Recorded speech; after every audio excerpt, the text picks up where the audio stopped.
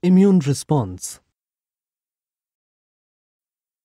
The immune system protects the body against invaders, such as bacteria and viruses. The skin serves as an important first line of defense against foreign invaders. The breaching of the skin, for example, by a splinter, could provide a route for bacteria to enter the body. These invading bacteria are regarded as non-self substances by the body's immune system, thus triggering an inflammatory response in an attempt to destroy the invading agents.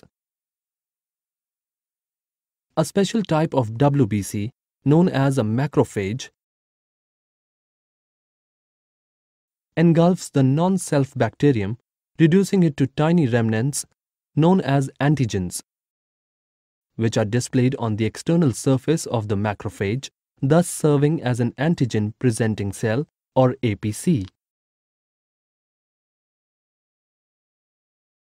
This alerts the body's other macrophages to the presence of bacteria in the body. The macrophage also communicates with these cells by releasing cytokines, which fit snugly into the receptors of the cells, much like a lock-and-key mechanism. This results in the increase in the number of macrophages at the site of the inflammation. Additionally, some of the normal cells also function as antigen-presenting cells by ingesting some of the bacteria and displaying the antigens on their surface. This type of immune response is immediate and non-specific and is known as innate immunity. However, as the macrophages cannot destroy all the invading bacteria in the body, they proceed to the peripheral lymphoid tissues, such as the lymph nodes, in order to alert other immune cells to the inflammatory response taking place in the body. As lymph nodes function as a gathering place for several of the cells of the immune system, the macrophages are able to activate the T and B cells, which are different types of WBCs, which are then able to mount an immune response. This type of immune response is specific, and as it takes the body a longer time to mount such a response, it is known as acquired or adaptive immunity.